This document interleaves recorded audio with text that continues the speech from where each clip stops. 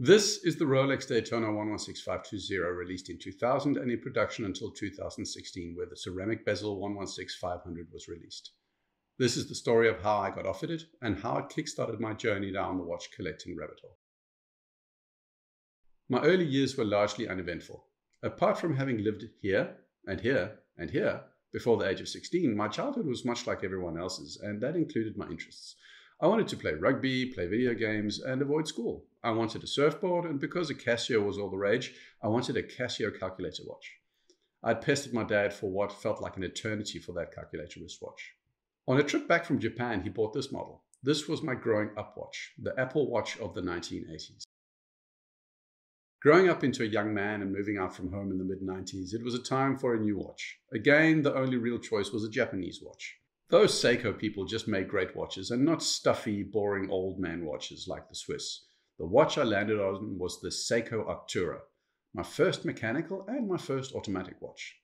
At the time, I didn't quite understand how that worked, but I did enjoy just swishing it around in my hand and hearing the rotor whir as it rotated.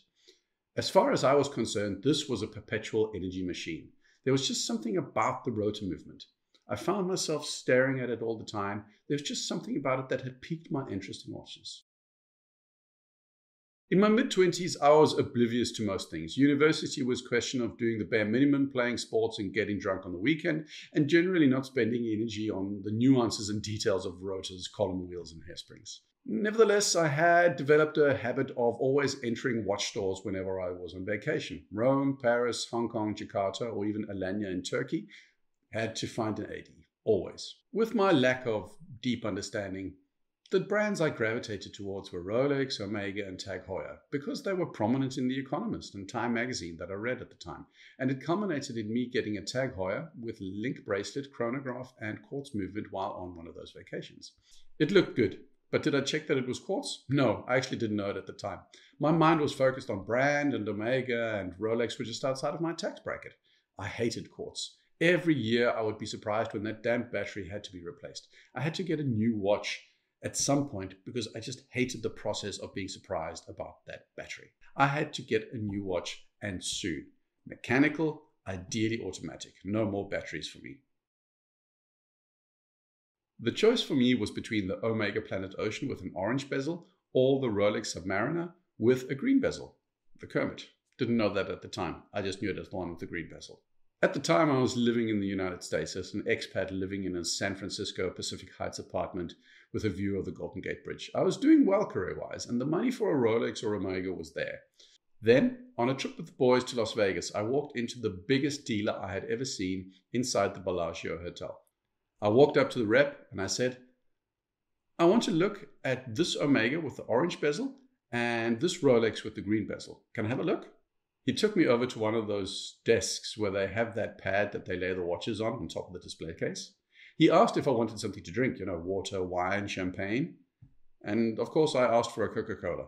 We sat down and took a look at the watch. The Omega, too big on my wrist, and the orange bezel did nothing for my pasty pale complexion at the time.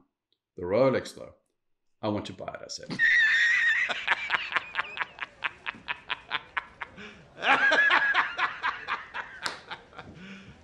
You serious?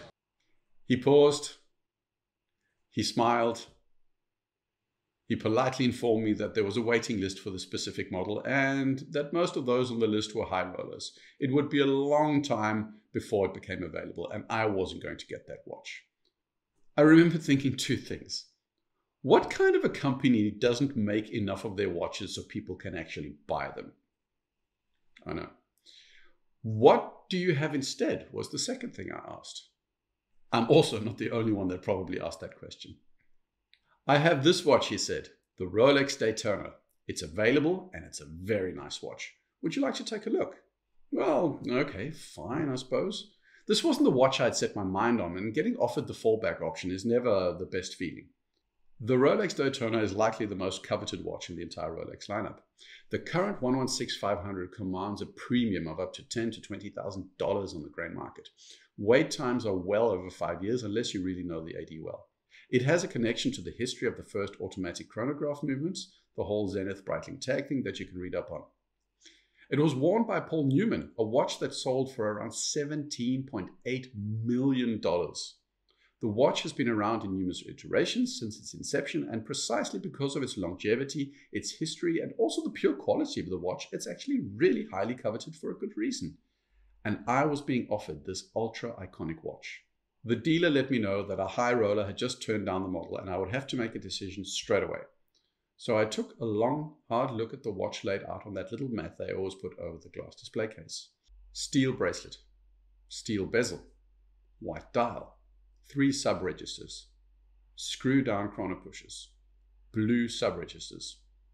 Wait, what? There it was, in the display case under the Rolex, the Breitling. Now that was a gorgeous watch. Masculine, unlike the decidedly feminine, in my view, aesthetic of the Daytona. Tough, rugged, modern. I bought it then and there. The Daytona just didn't do it for me. I chose the Breitling entirely on face value over the Daytona, knowing absolutely nothing about Breitling's or Rolex's heritage. Back in San Francisco days later, I decided to go to a bookstore and buy a book about watches. I ended up buying, 5. I wanted to understand how movements worked. I was curious as to why Rolex was so sought after, and also I just felt that I'd been in so many watch stores and a watch had always been a part of my attire, so I felt it was about time that I understood a little more about it. You idiot! Unsurprisingly, I quickly came to understand the mistake I'd made. The Daytona, a legendary watch, a coveted watch. The Breitling, that specific model had no history as such. It was just the watch I liked, but I found myself questioning what meant something to me about watches, because I wasn't oblivious to the fact that the Daytona would have been a more popular and wiser choice. This conundrum of the Breitling chosen and the Daytona ignored has shaped not only my watch journey, but my decision-making process about many things since then.